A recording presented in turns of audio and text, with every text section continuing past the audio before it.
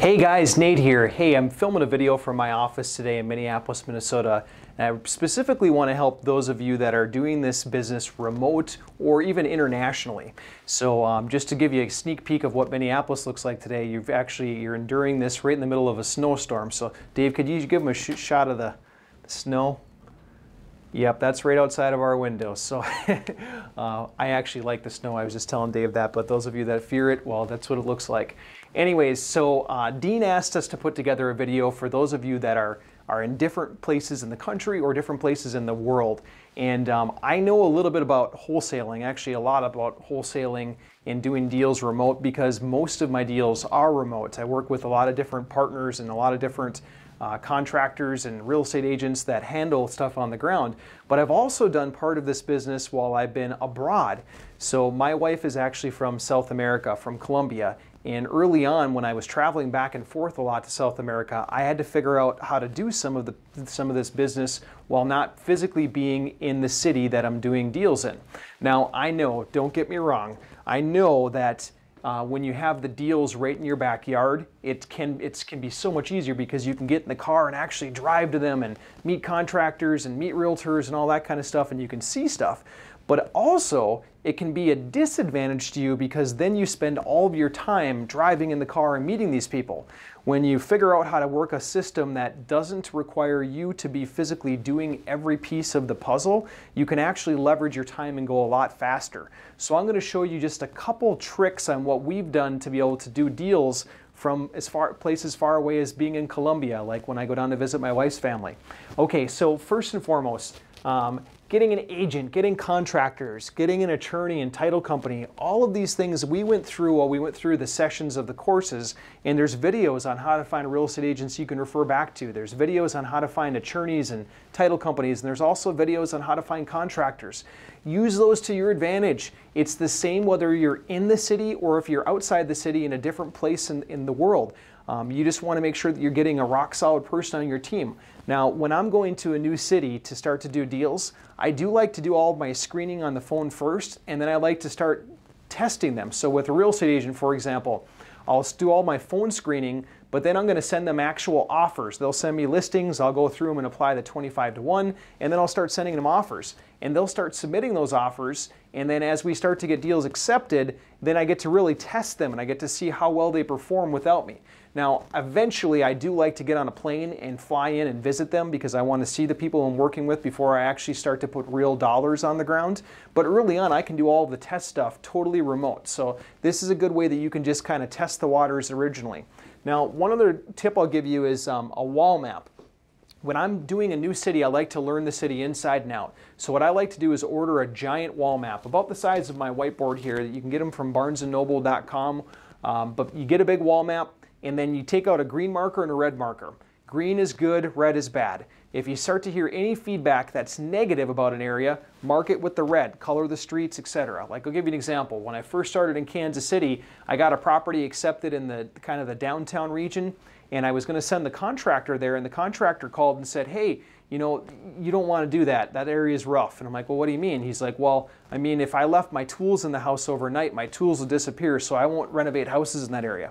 I instantly got my red marker out, I marked it off on the map, and that's an area that I don't want to go. Now, the flip side of that, if you hear good things about an area, you can mark it in green. And then the other thing that I like to do is I like to actually draw out my comps. So if a realtor runs an ARV and gives me comps of, let's just say, $120,000 in a certain neighborhood for 3 bedrooms, I'll write that right on the map. So then I've got a track record of values as I go block by block, city by city. It'll help you with your geo-targeting. Okay, so next step, if this right here is daunting to you, I mean getting all these team players on the ground, then the next best method that you can use, and this is something that we employ ourselves, is we'll actually get someone to be our area manager or our area partner. What does that mean? That just simply means that this person actually finds all of these people and does all the on-the-ground stuff for us. And then what's our role in that equation? They do all the on-the-ground stuff, and then we find money through the private money systems that we told you about. So we're basically sending somebody else out there to do all of the heavy lifting on the ground while we go out and find the money for the deals, and we plug in the money, and then we keep the circle churning just like that. Now, where do you find these kinds of people? Okay, let me just give you a couple. There's infinite possibilities, but let me give you a couple.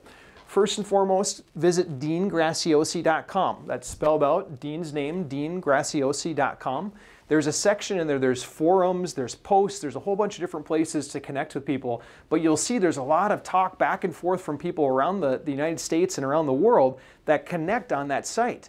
So you can go to that site, you can get a totally free account, you just register your email address and a password, and then you can connect with other people that are there.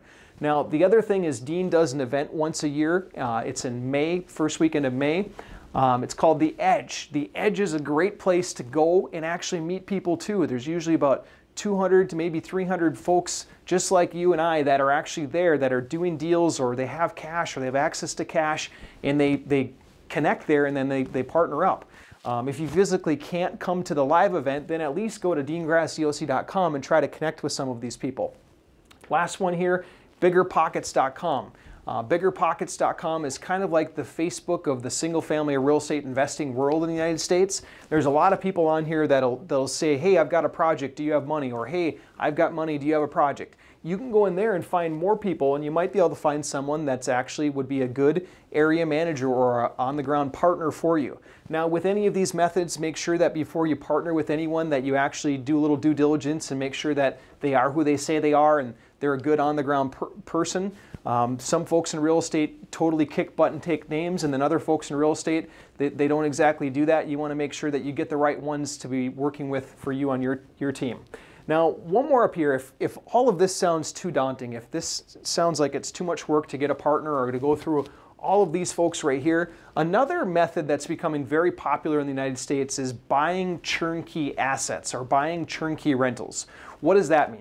That simply means this. There are a lot of companies out there now that actually take houses, they buy them, they buy them distressed, they renovate them, they lease them up, and they have property management in place, so they're already cash flowing turnkey rental houses that they'll then turn around and sell those properties.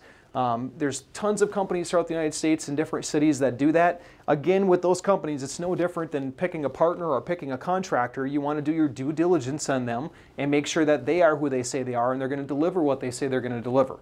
Now, I have to kind of twist Dean's arm on this, but I know that he's bought a ton of single-family houses. And he does have some single-family houses that occasionally he'll sell.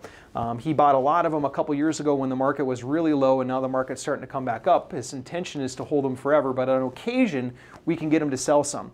If you're interested in buying any of those houses that are totally turnkey, renovated, ready to go, then kick an email over to jeremy@deangraciosi.com. Again, that's jeremy@deangraciosi.com. Just let them know that you're interested in some of the non-MLS Dean's houses, basically, or you can just tell them that Nate said to send him there and ask for me. Cool, hopefully that helps out, and we'll catch up with you next round.